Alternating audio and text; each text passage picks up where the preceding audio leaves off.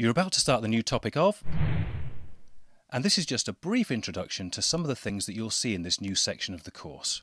So let's have a look and see what's in store for you in this new topic.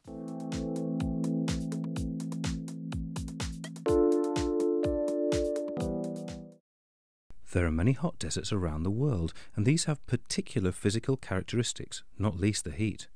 As in all ecosystems, the climate, water, soils, plants and people are interdependent, with the plants and animals adapting to their environment.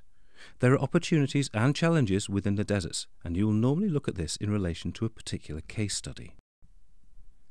Development opportunities include mineral extraction, energy production, even farming and tourism. There are, however, some real challenges to life in the desert, not least the severe environment, lack of water and the inaccessibility.